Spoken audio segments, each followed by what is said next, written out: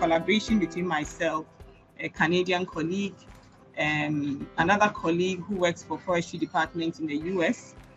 My Canadian colleague works with University of Calgary, and then also a technical person. He works with the forestry and agricultural research department here in Ghana. So together we carried out this study. Now, as a background to the aspect of the data that I have taken to do this paper, I'm mainly looking at cocoa production versus mining. And as a background, there's a lot of discussion about global cocoa production, and especially the fact that it has doubled in recent decades. So increasingly, most countries that are cocoa producing or depend a lot on cocoa production have all gone through a phase where they have seen increase in their cocoa production. But this hasn't been uniform across board. So in Africa, you'd see that there are countries that have established themselves as leading cocoa producers, and on the average, they are saying that across the continent, about 2.7% has occurred in cocoa production since 2000. And West and Central Africa especially is accounting for most of this global cocoa production. And in West Africa, we can come straight to Ghana, Cote d'Ivoire being on top, Ghana being there, Cameroon being there, Nigeria being there. And the literature tells us that about 6 million hectares of forest zone are actually planted with 70% of the world's total production of cocoa. Now, in Ghana, the focus of cocoa production is more in the forest ecological zone. So you'll find it more in Ashanti, Bono, Ahafo, Western region. And as I said previously, the giants include Cote d'Ivoire and Ghana. And in Ghana, the yield has actually increased from 300,000 metric tons in 1995 to about 900,000 metric tons in 2014. And the literature points that a lot of factors have contributed, but most especially is the support measures that has been received through Cocoa Board. So government support, increasing farm gate price, bringing hybrid seeds, fertilizers, insecticide, fungicides, improved marketing facilities by going into roads and etc. So these are state policies that have kind of been run out to make sure that cocoa becomes even more attractive. So increased yield, however, linked to hectareage, hasn't been as significant as you would see. Okay, so you'd see that about 1 million hectares of land that was being engaged in 1995 has increased to 1.6 million in 2010. But this does not match the kind of yield that you want. So you find that cocoa production is still as low as 400 metric tons per 1,000 hectares. So majority of farmers then haven't experienced the growing yields. So it is believed that the large-scale farmers, those who do more intensive and capital-intensive cocoa production, are the ones who are benefiting from it. But in our part of the world, in Africa and West Africa and in Ghana especially, cocoa farms are small in size. So you find the average sizes are 2 hectares or less. They don't use capital-intensive input. A lot of the cocoa trees are old, some are weak. They have issues with pest management. Some use fertilizer, some those high input prices. They have low or no access to credit. So these challenges still face a lot of cocoa farmers, despite the fact that the total production in Africa, in West Africa, and Ghana is on the increase. And it means that the whole thing is not uniform across board. And the literature actually specifically says that 80% of the of the farmers, or 80% of the cocoa industry, is actually controlled by these smallholder farmers. These are the challenges they face, and therefore they are not benefiting from the cocoa industry or the growth in the cocoa industry as they should. So as I was saying, from the cocoa sector, we now come to the mining. What is it about mining that makes it such an issue when you come talking about cocoa? So gold, Ghana's gold is everything that we talk about. In actual fact, Ghana is Africa's second most important producer of gold. We are also third in manganese and in bauxite. So all the other natural resources are competing for land, including cocoa. We consistently have been growing new mines, exploration companies, service-related companies. There's actually an intentional growth in the mining sector of Ghana. and it's been linked to the fact that we keep getting even more foreign investment. And we're also looking for revenue generation from our taxes, from our royalties. So it's linked strongly to the fact that we will get foreign exchange from it. And the sector has contributed a lot to growth nationally. But the benefits that have been accrued to the ordinary Ghanaian is still very contentious. And we have different categories of mining, as well as we have different types of mining. So you have the small scale, you have this large scale. At the same time, you have the small scale, otherwise known as artisanal. At the same time, you have the alluvial, deep shaft, open pits, and etc. Now, the small scale mining, especially, is being controlled by a sector of society. That seems to be what is most worrying. And it is because there's a huge aspect of the small scale mining that hasn't been regularized, meaning that they haven't gone through the proper licensing process. And that is what is referred to as the illegal mining or galamsey. And the huge debate is that it is especially this type of mining that is fighting with the cocoa industry. So there's a huge debate on the land being able to serve with both purposes. So when it comes to large scale mines and etc., then you delve into compensation issues of people paying compensation to cocoa farms. But this study did not delve into it. We are concentrating mainly on small scale mines, properly either registered or not registered, and then the illegal aspect of it and how this is contesting with cocoa land. So would the farmer give their land for either of those purposes? That is what we looked at.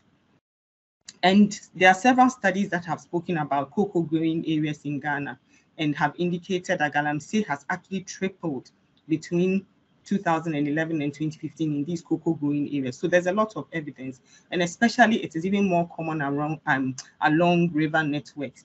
And if we map out the cocoa producing regions in Ghana, you realize that a lot of them are also close because they are in the agroforestry zone, and a lot of them have these same rivers and water streams network going through them.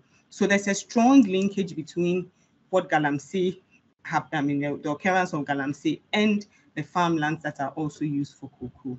There was this very interesting publication that actually brought my attention to this issue in March. I think there's a typo. There was March 2018. There was a publication on Kweku Asario of the Intra Esikuma, and it had this very amazing picture that just shouts at you and tells you that many cocoa farmers have sold their lands to miners who quickly excavated, pumped in water and chemicals, and abandoned their pits when the work was done, or the show just chased them away. And that's what the picture shows. So you see Kweku Asari sitting there very dejected in the Esikuma, looking at his very badly destroyed cocoa farm. And then in the distance, you can see soldiers chasing miners away from another pit close to him. So these are some of the things that bring out the whole aspect of, would you even want to give out your farm for people to mine? So the farming and mining conflict is not a new thing. The literature talks a lot about it. Several studies have tried to find out, is it a threat? Is it a complement? Because the argument and the debate is still ongoing. So majority of farmers feel that, look, you will have to engage in these activities at a time because sometimes you are unemployed, there's a lean season, you need quick money, cocoa farming does not pay well. So that nexus still continues. But for me, I think that the main thing, the main research issues that I sought to unearth here is the fact that the decision-making process is not just about perceptions. There could be some state policies. And here I introduced this tree tenure policy, which we used as an underground basis for carrying out the research. And what the study then sought to do was to address the gap in understanding how such an intervention plays a role in the critical decision-making process. Does it bring in more complexities, or it makes the decision-making process simple for them? And it answers the question, does this alternative actually then deter the farmer from cutting down their cocoa tree for gold? And for them, does it mean that they've taken away their intergenerational wealth? Or they believe that even after they've cut down their cocoa tree for gold, they have actually satisfied the need to provide more wealth for their generations. So I carved out an objective of a study from the data that we gathered. As I said, it's a huge data set, so we had different objectives, but this was my objective for this particular paper. So I looked at the complexities of decision-making faced by farmers in the cocoa producing areas of Southwestern Ghana. And the study area is Western and Western North regions. So where this tree tenure program has been introduced on giving up their farmlands for gold mining. The study area, as I said, is Southwestern Ghana, collected data from 4 districts in Western region, Wasa-Menfi, East Wasa-Menfi, West Jomoro, and Elembele. Then 2 districts in Western North region, Bia West and Joaboso. All these are ecological forest zones. They are also mining areas, and they are heavy, areas that are heavy in cocoa growing. Of course, they also grow other farm crops, and maize, coconut, and some of them do rubber as well. But we specifically were interested in farmers who were also growing cocoa. 11 study communities we mapped out in this district was Kropon, Edusa, Asankegwa, Asankrabeng, Kwabeng, all the way to New Samfo, and they are across these districts. And we selected the study areas purposively. Firstly, because we had to make sure that there was alluvial mining. Alluvial mining is where streams deposit different types of resources, so carries a resource there. It becomes a huge deposit there, and you need to actually till and excavate to be able to get your mineral deposit out. There also had to be cocoa growing, of course, a natural factor, which was a base factor for us to collect data. And then the presence of the tree registration program, because we wanted to see if this state policy was introducing a more complex decision-making process, or it was simplifying the process for our respondents. Our approach, rapid appraisal. So we wanted to acquire a comprehensive understanding of the social and ecological processes in a short amount of time, as prescribed by Russell and Hatchbecker. And we collected our data between August and December 2020, purely qualitative study, key informant interviews and focus group discussions carried out across the 11 communities. As the rapid appraisal would do, we actually formed, the researchers, we formed 2 to 3 members of our team, researchers with different expertise, and a technical person. As I said, I come from a background, University of Ghana, studied very well, and has done a lot of studies in mining and natural resources.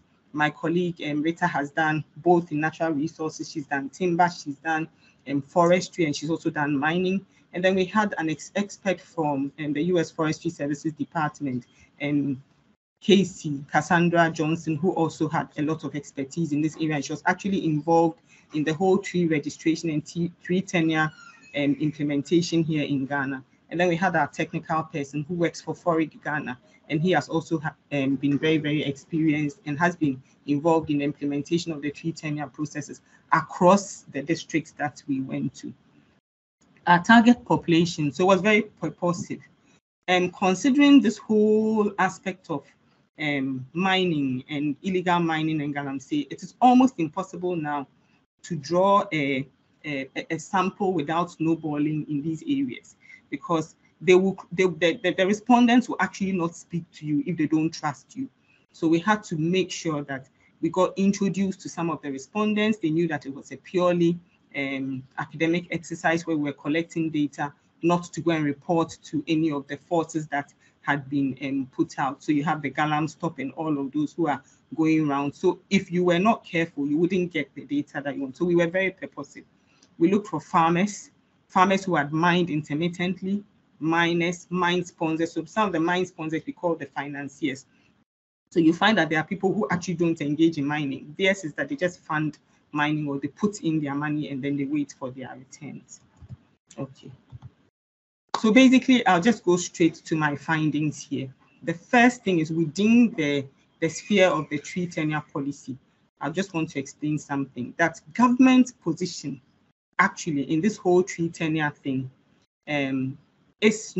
hasn't really been totally decided. Okay, so government actually just came out recently in 2020 in a paper called the Final Benefit Sharing Plan for the Ghana Cocoa Forest Red Program, and it was a Forestry Commission initiative where they have now endorsed the cadastral tree registry. So it means you can have a tree on your farm and you can register it, but it does not allow the farmers to own the naturally regenerated trees.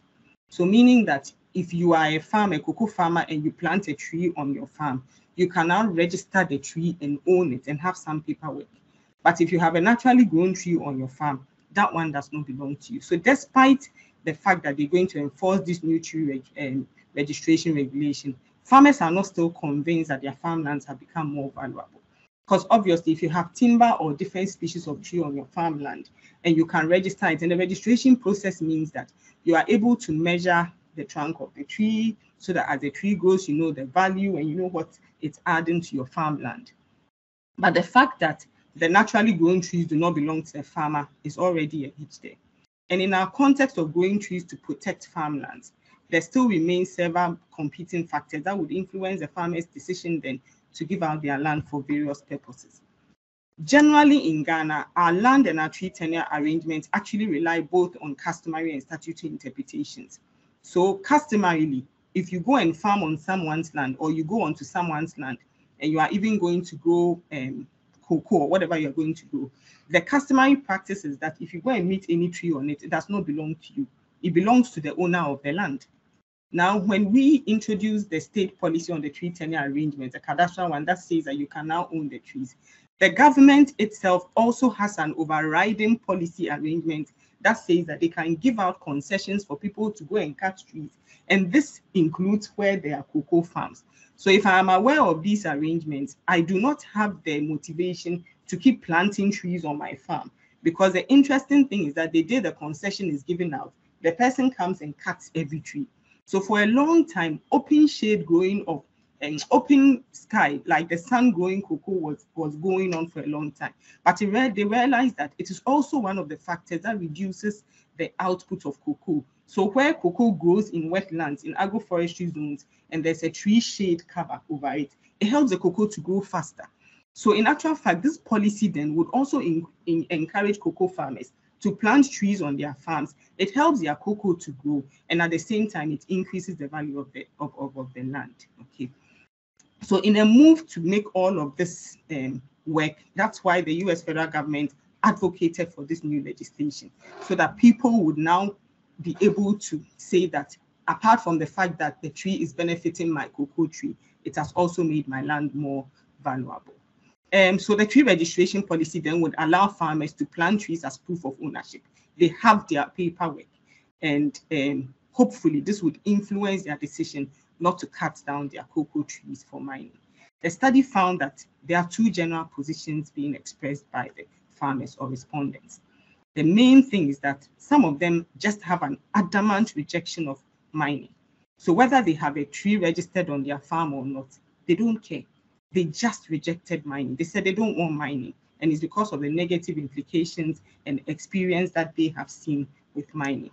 But there are other respondents who were uncertain, because for them, the cash benefits that you get from mining, irrespective of the tree benefits, they think that those cash benefits would always outweigh the tree benefits. So for them, whether they would have a tree on their cocoa farm and the tree would add value to their land, and they had paperwork that proved that the tree was for them, and therefore no concession owner or anybody could come and then take the tree off for whatever reason, they still said no. They are uncertain about the fact that they would give out. So for them, the propensity was that if they were going to get more money from mining, they would cut down their cocoa tree and they would give out the land for mining. So I delve a bit further into this first finding when we talk about rejection of mining and people who regard farming as more sustainable. It confirms the negative implications of mining that we see in the literature. Specifically, farmers share that selling the farms for mining poses a threat to the farmers' source of livelihood and undermines the long-term benefits of the farmlands to future generations. So these are the farmers who are thinking more about the generational wealth. How do I make sure that I can conserve my land for generations to come? We also perceive that such is even a more sustainable source of income as compared to mining. And some of the quotes are here. We have not seen mining activities in our area. We will not approve of them coming because we lose our source of livelihood. This Robert, a farmer from New Sanford in Elembele district.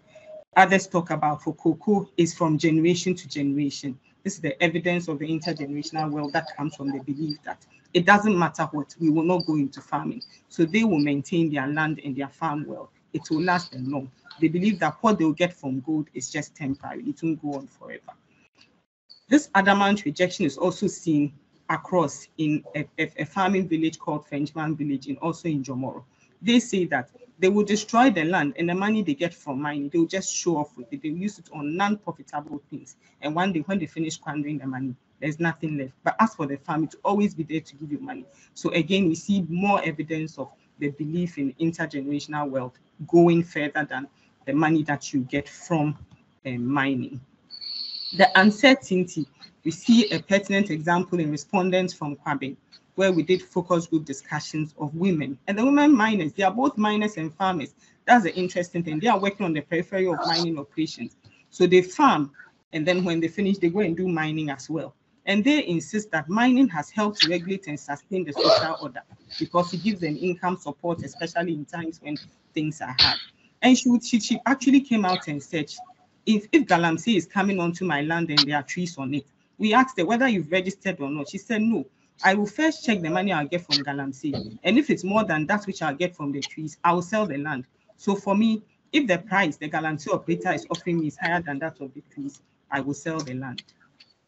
Now, we found out that uncertainty has also been even more complicated by consent with tree registration. So the tree registration exercise did start. It went on well. It was implemented. But the respondents hope to have limited information on the tree ownership. They are saying that how do we go ahead now and continue knowing that? Where's the final paperwork? They were directed to go to the different offices of Forestry Commission. Some of them have visited there. They still can't get their paperwork and they don't know what is going on. So in a very interesting way, it seems like because the project was funded, once the funding was suspended, the continuity has not been what it has to be. There's a lot of misconceptions of planting trees in the farms. Some of them are asking, so I plant the tree on the farm and then what happens? Who will come and help me to grow the farm? What about if I'm a migrant and I'm only allowed on the land for 15 years? By the time the tree can benefit me, probably it will be time for me to leave the land. Maybe the landowner will decide that I don't even deserve to have that land anymore. Lack of opportunity to register the trees. As I said, you want to go to which Forestry Commission office at the district level. Limited supply of seedlings. So they said, look, maybe you give us Ofram, you give us Wawa, you give us this, but it doesn't come like we want it to. For us, in the lean season, we'll pay more attention to the trees if you tell us. If you bring it and it's available, we'll engage in it, but we don't even have it. And then the fear of chiefs claiming tree ownership was not clear to farmers because the customary law has not been changed. So the customary rights to land says that the chief still owns a percentage of everything that you put on the land and owns everything that was on the land before you started cultivating it. So realize that this complicates the decision for the farmer as to if he'll give up his land, he'll cut his cocoa tree and go ahead to mine, or he'll cut his cocoa tree and give it up for gold. And that brings me to the second important finding for this study. Land tenure and inheritance systems is a huge dilemma of migrants. Our study community showed that there's quite a number of migrants across Southwestern Ghana. We found them in Jomoro, Elembele district especially. And they tell you that consultation with chiefs, community members, farmers, landowners, public officials, and law enforcement is done in land acquisition process. It complicates this for the migrants. So for them, it's not a straightforward thing that says that if I have a cocoa farm and I put trees on it and I increase its value, I will not allow somebody to come and mine it, because sometimes the decision-making process even does not become theirs. They are not the ones who are going to pass on the land to their children. It is the chief or the family. So the decision-making process then goes to rest with them. So you, the cocoa farmer, does not even have the power to say that you will or you will not cut down your cocoa tree for gold. So it further complicates the decision-making process. So they said, respondents say that it is based on the power wielded by the parties involved in the decision-making and the discretion of some of the parties, landowners and farmers. We can make the decision. We need to involve other parties in the decision-making to give out land to the miners. But they come to realize that most of the time they are left out of the whole consultation process. They will just be there and here comes a concession owner to say that the land has been given out and you would have to move or cut your cocoa trees. Okay. And they tell you, we have some of them, farmers who have acquired the land on sharecropping arrangements from the landowner. So they are supposed to share the benefits of it. So it is not for them. So the sharecropper has to agree before you can mine.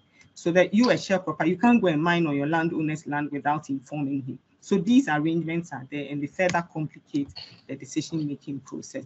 I emphasize a little bit more on the land tenure and inheritance systems, where we talk about most of the lands are owned by individuals. Since the chief rules over the entire land in this community. All the land is supervised by him traditionally as they fall under his jurisdiction. But within the community, every family and clan also has the land. So it even complicates the decision more. So the chief has traditional overview, or traditional is the traditional overlord of all the land. Then there's a family and there's a clan. Then there's you, the farmer. That means you are going through how many different systems before you can even make a decision about if you should cut down your cocoa tree for gold. So at the end of the day, the farmer believes that the decision-making process does not become his. It becomes a complex addition of all these people before they decide that they will cut his cocoa tree. But the cocoa tree is for him. Before he cuts down his cocoa tree for gold, the decision-making process is complicated by all these land tenure and inheritance systems. Now, the third finding that the study sees is this decreasing value of cocoa and income relative to gold. This is very, very well discussed in the literature, and the study agrees with it. And when you listen to what the respondents said, they tell you that inadequate funds for land preparation. They said finding cocoa laborers these days is so difficult, and we found it especially amongst the women. So they will tell you that because if I do not go and engage in mining, at the end of the day, I can't even get enough money to go and employ laborers to now come and work on my cocoa farm. Meanwhile, the prices of cocoa, they don't see it. They don't feel that the prices of cocoa has improved like we see it on the world market and we see it in our export earnings. They believe that the adjustment of the weighing scales is also troubling them, because forever and ever, every time they go, they say when they go to the weighing bay, they see that the adjustments keep changing. So it becomes problematic for them. Low crop quality and seedlings and high cost of inputs. We talked to them about fertilizers and inputs, and they said no, it is still high compared to the income that they get. Even though the government is subsidizing it, it is still high. So they tell you with that they are big sack, and they are talking about the sack because they tell you that they put their cocoa into a sack, but when they get to the weighing there into the cocoa depot, there's another sack there which they now have to transfer it in, and that one you fill it to the brim. And she said it's taller than this table here, and that is what can give you the 64 kilos they are looking for, which can then fetch me the 475 Ghana cedis. Whereas with the galamsey, if I should go and by the grace of God, I'm lucky, within 2 hours, I can make an amount of about 2,000 or 3,000 cedis. Even if for nothing at all, what will I get? What I will get, it will certainly be better than the cocoa. And the cocoa farmers are so adamant when you talk to them about the other benefits that they may be getting from, including bonuses, scholarships. They said it doesn't get to them. So all of those things that we think would incentivize people to stay in cocoa, they tell you that they are not getting it. So I conclude this study by looking at this whole decision that, or this investigation that we try to unearth. Would you down your tree for gold? Would you down your cocoa tree for gold? And we do conclude that it is very complicated. It is based on various pathways. It is based on a myriad of factors. You can have state policies such as a very, very attractive tree tenure policy being effective or ineffective, but it will interplay with customary land and inheritance systems, which is a feature of many, many African countries and especially societies here in Ghana and especially in cocoa producing areas. The income generation and the price of gold is something that can never compare to cocoa. So what do we then ensure to do that? People are not always consistently comparing price of gold versus price of cocoa and saying that because income from gold will always be higher than income from cocoa. Some of the respondents also perceive and believe strongly that farming as compared to mining is a sustainable source of income. They are telling you that planting and registering trees are therefore a sustainable way of keeping their farmlands for mining activity. So for them, they will not cut down their cocoa tree. Mining, they know, has negative implications on farming, especially if they sell their farmlands and it becomes a threat to other farmers' source of livelihoods and actually undermines the long-term benefits of their farmlands for future generations. But there are still other respondents that believe that mining gives you substantial amounts of financial support. No matter what you do, it is sometimes more viable, and that the small and gradual amounts of income that you get from that is better wealth for their generations, and they will give you quotes to support it. So in the light of all these findings, the study makes very simple recommendations, which I'm hoping I can even develop further. But we believe that more work is actually still needed to encourage smallhold farmers, especially to be convinced that the trees and the associated use and markets remains a more viable and long-term alternative to mining revenues. Farmers must be presented with a concrete program. So it looks like the program was presented, it was well, they were interested, but it's suspended and has left all of them in in doubt about the actual benefits of having more trees to increase your cocoa production, and at the same time, so that when you cut off your cocoa trees, the land is still valuable because you at least have commercial trees on it. It means that relevant agencies need to provide more education on timber and other forest products. The farmers didn't know a lot about the trees. They need to ensure that this whole registration process is easier and it actually reaches the doorstep of the farmer. So we need to eliminate the bureaucratic challenges. Emphasis in policy circles among smallholder farmers seems to fixate on ownership alone. The legislation or the legislative bit leaves the farmers in a limbo. So you look at the smallholder farmers, you go and give them good ideas, you tell them what to do. There's no proper legislation at the top, or there's no little discussion of what will actually translate from this policy for the farmer, and then it leaves the farmer in a confused state. Did you inform my chief that all the trees that I am now planting on the land will be for me? How many other stakeholders have you engaged in this whole thing? So the totality of some of these policies makes it complex. It doesn't allow the farmer to make an easy decision that, hey, I will keep my land now instead of giving that up, or I will keep my cocoa tree and I will not cut it down if somebody should approach me that they have found gold on the land.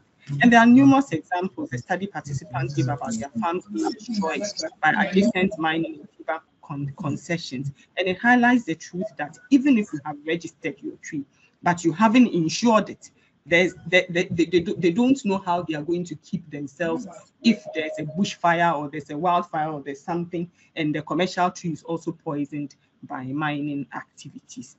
And I think in a brief, that's a summary of cutting down my cocoa tree, downing my cocoa tree for gold.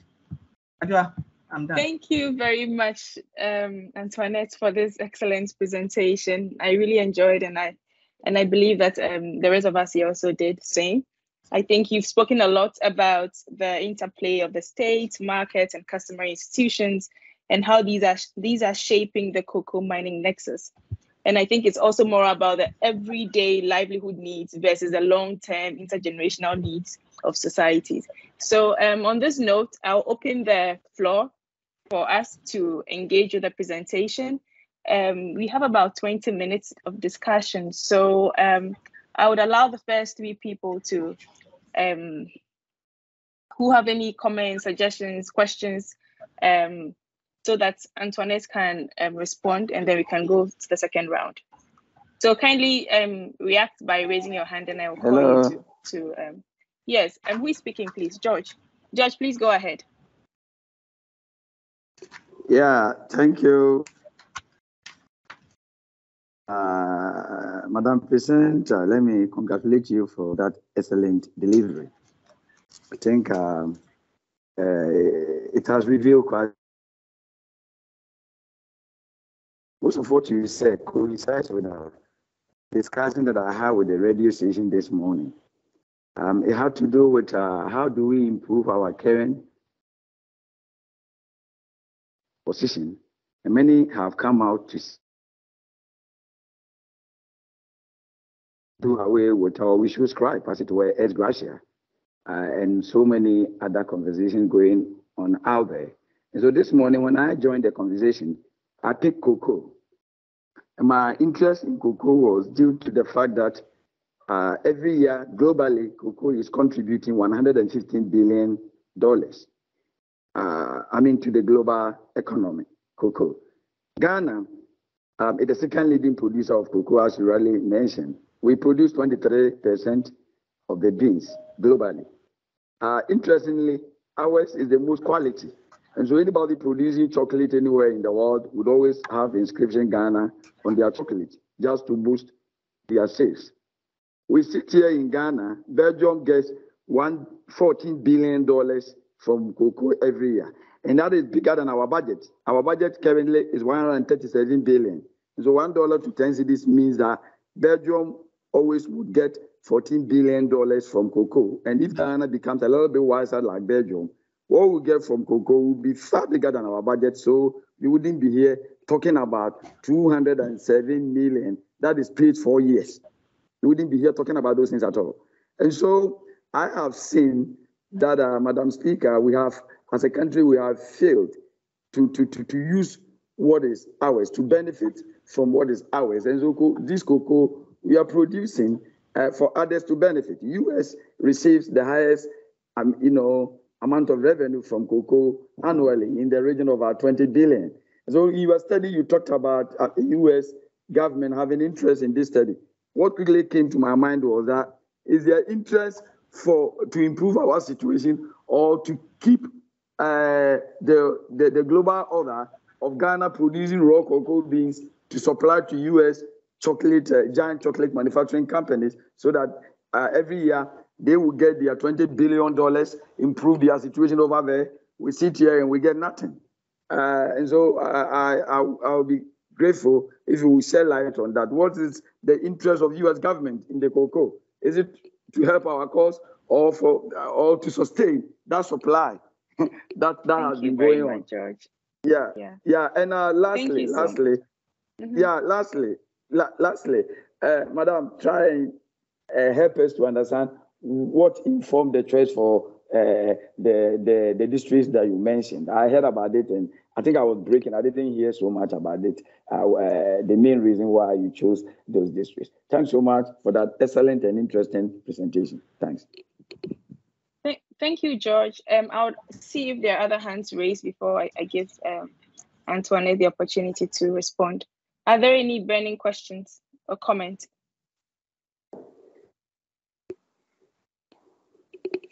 And please also, when you have questions, you just try and be smart about it so we can have a lot more discussions.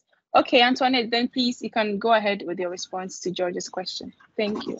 Okay, thank you very much, Adjoa, and thank you, George. So George, for the first question about the U.S. interest, I think my colleague, Professor Cassandra Johnson Jathia, is actually online and she joined us. So she's my colleague from the U.S. I think State Forestry Department who joined us. And it's purely for research purposes. It's not about the fact that they are interested. In fact, the initial aim of carrying out this study was about the tree tenure policy and to see if the tree tenure policy had actually dissuaded most farmers from cutting down their. So that interplay between forest mining and the tree tenure as a factor within it. So my paper that I'm looking at, I've picked an aspect of this study and I'm looking at cocoa. So you'll find that the farmers that were interviewed are not purely only cocoa farmers, but they do have other crops as well, but they are mainly growing cocoa. So the interest is not about our cocoa or what they want to do about our cocoa. It's about the fact that the trees would offer shade, help our cocoa to grow better, and then it will also help us to improve the value of our land. But the main thing was about the registration of the trees, how you make farmers own their trees. So we are moving from a policy of where farmers do not own those trees to a stage where now at least the ones that you plant are owned by you. So that's a bit of information there. As to what informed the choice of the district, I explained to you that along the southwestern part of Ghana, there's a huge agroecological zone. So we were looking for districts that grow cocoa, predominantly the farmers there grow cocoa. And also these same districts you would find mining. And it also falls in the forest zone, meaning that in these places, you would find already existing trees on people's cocoa farms, and they would also have the propensity or the likelihood that they would have planted their own trees. So that's what informed the district. Of course, these were also the districts where the study was, the study was actually carried out previously on the tree tenure policy and how it had been implemented. So it was purposely chosen for these reasons. These are also the districts, if you look at when we mapped out the district, these are the districts with the highest incidence of galamsey in the southwestern belt of Ghana. So you find a lot more illegal mining on the high side in these districts. So that is why we purposely chose these districts. Thank you. Thank you very much. Oh, and Adjoa, there's another thing in that area, in those districts, when you look at the cocoa producing areas in Ghana, about 50, I think one of the slides I showed it, about 57% of cocoa production actually comes from southwestern Ghana. So it was very, very important that we purposely choose districts in this area. Thank you. Thank you very much. Maybe just to come in a bit on George's question, I'm just thinking about the rationale behind the tree tenure policy. And I'm thinking, would you say is a misplaced policy direction when you think about the fact that what the state should be doing is to be improving the value chain, in the cocoa sector to make it more profitable for the farmers, for the people, and for the country. So would you say that is a misplaced policy direction in terms of what Ghana actually needs for the cocoa sector, instead of putting trees in cocoa farms to increase the value of the cocoa farms? Would you say that? I wouldn't say that it's misplaced at all, because there's also a lot of studies and evidence that shows that cocoa production has actually led to deforestation in Ghana, because there's a lot of cocoa farmers who also just cut down all the trees on their land and then they go ahead and plant cocoa. And looking at the life cycle of cocoa, the life cycle of commercial trees far is higher than that of cocoa. And then the success of a cocoa tree versus the success of having a commercial tree. So if you have over, let's say, 10 hectares of cocoa trees, and you have a success of maybe 60 to 70%. But if you have commercial trees on the land as well, whatever happens to your cocoa trees, your commercial trees would usually stay. They would always grow strong. So the pest and disease, susceptibility to pest and diseases and all of that is higher with your cocoa trees than it is with your commercial trees.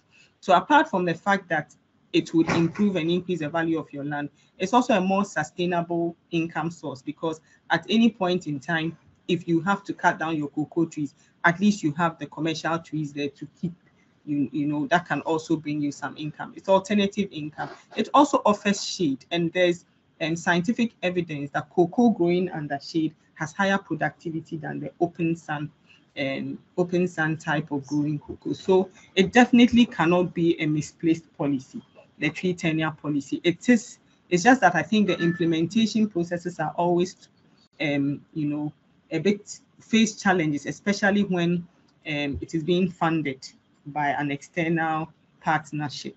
And even though with this one, yes, there was a partnership with Forestry Commission and everything, but we realized that once the funding period ended, it became difficult for the state agency to actually follow up and ensure that more and more benefits is being accrued to the very farmers who had taken the seedlings. They have planted the trees. There was evidence, a lot of them had the trees on, but they don't know what to do with the trees. The whole concept of the implementation of the policy sounded so good to them that from now on, if you plant the tree, you would own it. But what next? So we read about, I read a lot about the policy. So they should have taught them how to measure.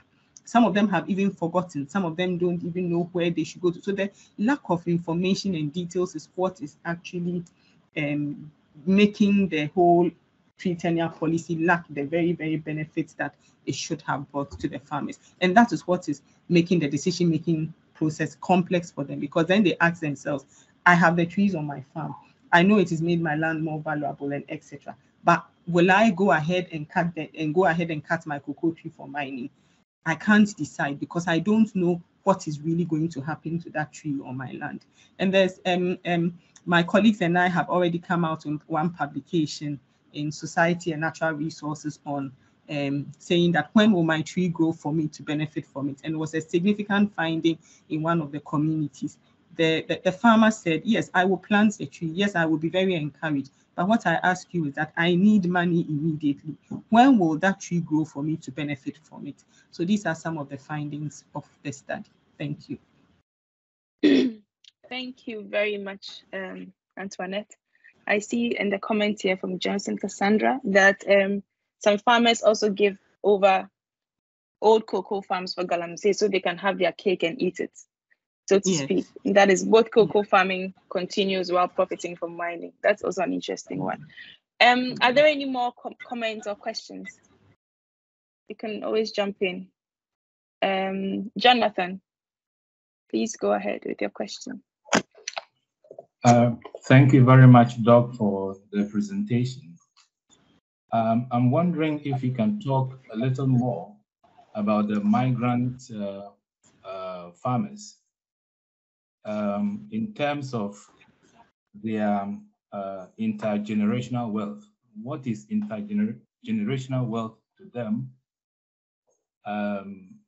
In the case of the concession owners, I see that they may have a different sense of intergenerational wealth, and then the concession owners may have a different idea of it. So can you talk a little bit about it? Can I go ahead, Adjoa? Yes, please, you can. Okay. Okay, so I would just give you, I wish I could share this slide, but I'll just give you a short. So from our study, we had about, I think about, okay, so it's qualitative, but we did have a good number of the farmers being migrants. About 33 out of the 72 farmers we interviewed were migrants. So it was quite a significant number. So there's quite a high number of migrants in the cocoa farming areas.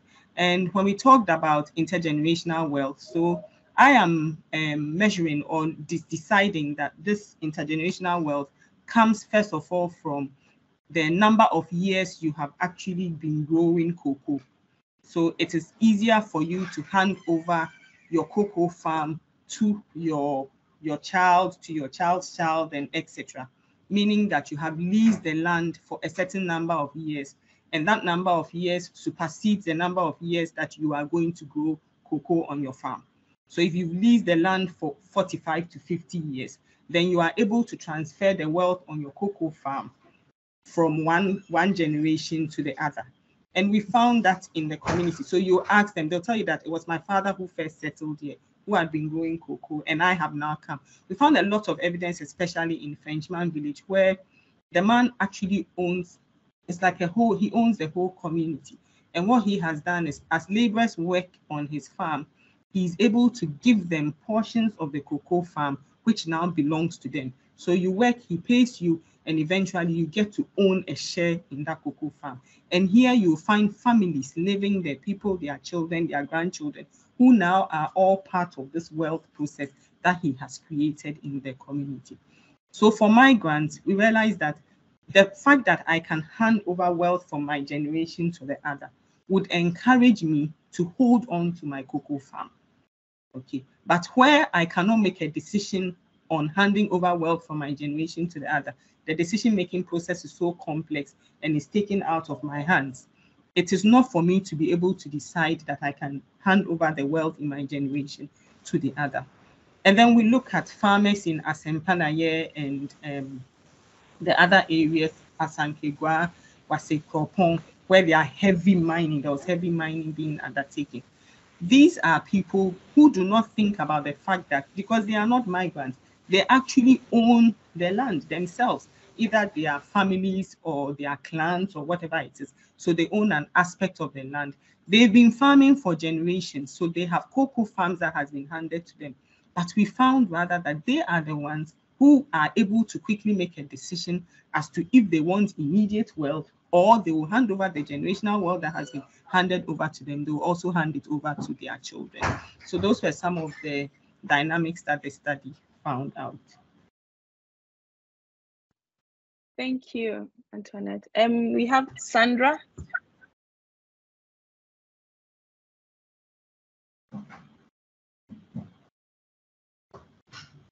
Hello, Sandra, are you there? Hello. Thank you very much, Yes. Dr. Tsiboe-Darko, for sharing this piece. And I would want to find out, with the tree registration process that seemed to take place, this study found out the rate at which the trees have been registered. I mean, what's the number of farmers who have had the opportunity to register their trees? And does this registration give a full assurance that the farmer may not face any form of, timber logging or cutting of these trees in the near future? And permit me if probably you have addressed this, but I joined in a bit late. And so I would also want to know which agency is responsible for ensuring that the trees are registered? Is it with Cocoa Board? Is it with the Forestry Commission, or is it a joint, initiative, just so that there is some form of security when these trees are registered? Thank you. So generally, the tree registration. Okay, so we didn't have like a quantitative head count of the farmers who had registered their trees or not. There was a question in the instrument that asked. Of course, we knew that in all these communities that we went to, the policy would have been introduced to them at some time. So it has been there, and that's why we revisited there.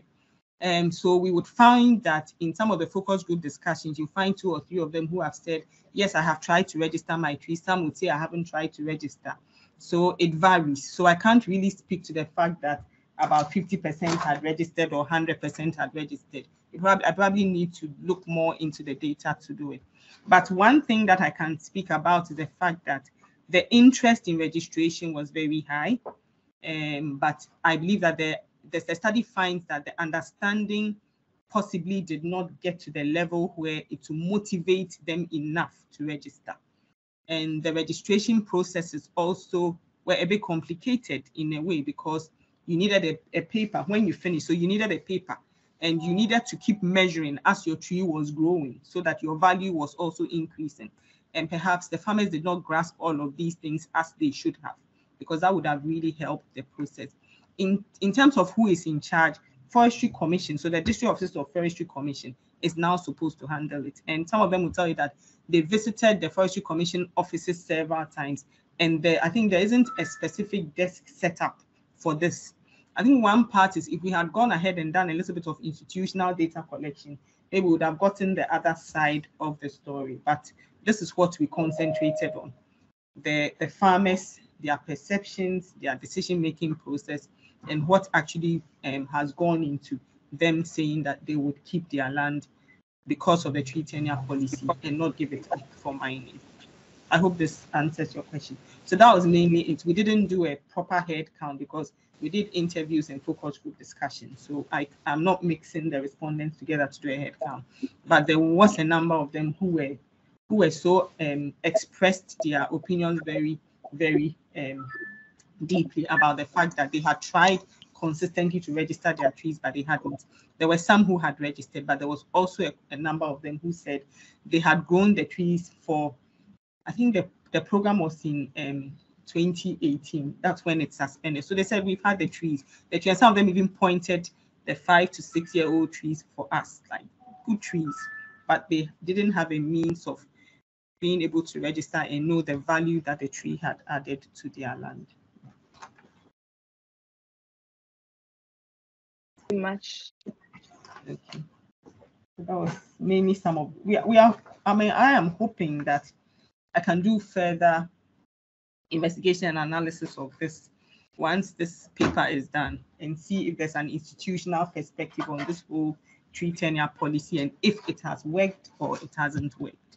So I think that would also be another area that hopefully the team would want to look at in the future. Thank you. Thank you, Sandra, and thank you, Ajua. Thank you very much, Antoinette. One last question. Do they sell the lands outright or they rent them out? That's a very interesting question. The study finds that overwhelmingly, both miners and farmers said that they had either leased or sold their land for mining because of immediate financial gains that they had received. So it's both. Those who had given it out, they had leased it, and some of them had sold it outright. And as I said, the decision is complex. It doesn't only rest on them. It's on a whole lot of factors before the farmer will decide if I will sell or I would lease. So we found a mixture of both. We actually also then found farmers who are also mining their lands. Okay, but as Casey and Cassandra pointed out, we also found farmlands, that old cocoa farmlands that had been given up. Okay, and that's when they had been sold totally because the farmer had come to a conclusion that there is no way they can ever grow any cocoa on it before. So this time they had gone ahead and sold it for for mining. But one of the things that we saw, the research participants didn't make any distinction between licensed and illegal, lines, like the small scale mining. Everything for them is small scale mining. They don't distinguish between the one that is legal or is not legal. So they will sell their land for mining, irrespective of if the person coming to them is coming to do galamsey or not. And we believe that that is one of the reasons why environmental destruction is so high in these cocoa growing areas, because obviously if the land is not licensed, you cannot hold the person who is coming to mine on it responsible. Okay, so that was a finding that also came up. All right. So thank you very much, Dr. Tsiboe-Darko, and everybody. We have exhausted our time, and so I would like to say thank you again for making time to join this interesting conversation. Let's keep talking. Let's keep having these discussions. Our next seminar is on the 16th of February, and we hope to have all of you also there. On that note, I'll say have a good afternoon. Thank you very much. Thank you. Thank you too. Bye. Bye. Yeah, thank you very much. Okay, thank you. And thank you, Cassandra, and thank you all my colleagues who helped to make this a very, very interesting and successful project and presentation. I have a quick question though. How do you get invited to the next presentation?